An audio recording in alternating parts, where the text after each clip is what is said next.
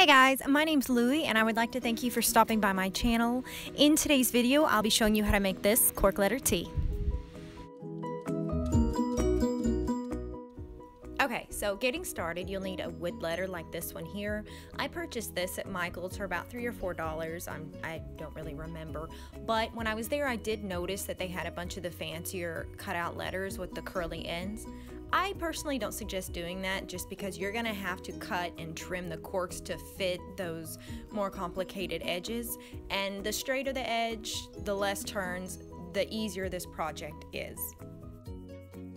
And this step right here is completely optional. The reason I'm painting the letter is because when I start laying the corks down, there will be some gaps in between them, and this just helps camouflage those gaps.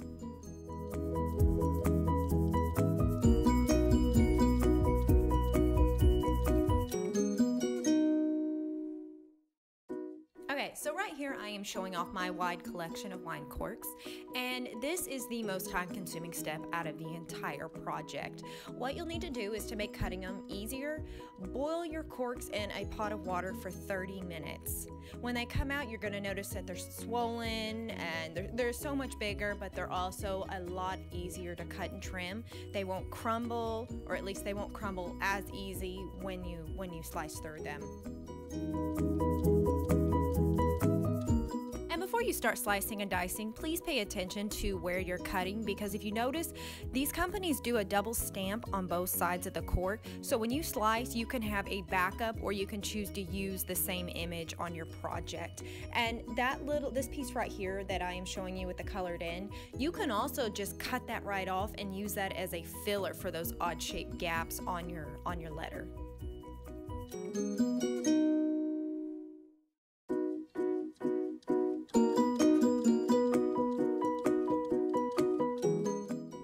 Okay, so personally this is my favorite step of the entire project, and if you enjoy doing puzzles, you too will probably enjoy this step. Here we're taking all those cork pieces that we just finished trimming, and we're going to start placing them on the letter the way we want them displayed when we finalize the project. At this point there are no rules, just start laying them down the way you want them. Don't be afraid to cut and trim these corks to fit these smaller and weirder gaps that you can kind of see I have displayed on my letter right now. So wing it and have fun with this step, but please do not start hot gluing until after everything has been laid out and placed the way you want it.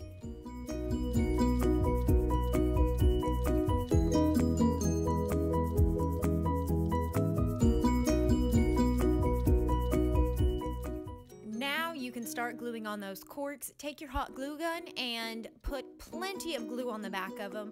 My little tidbit is doing a figure 8. I found that puts on the precise amount needed, and it puts it on the majority of the back of the cork without wasting too much glue.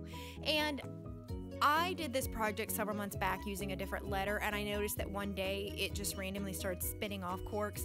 Those were the ones that had a very thin layer behind them. I've always heard less is more, but in this case, throw that out the window.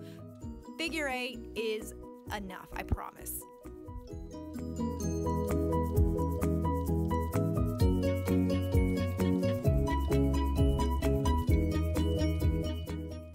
And that's it.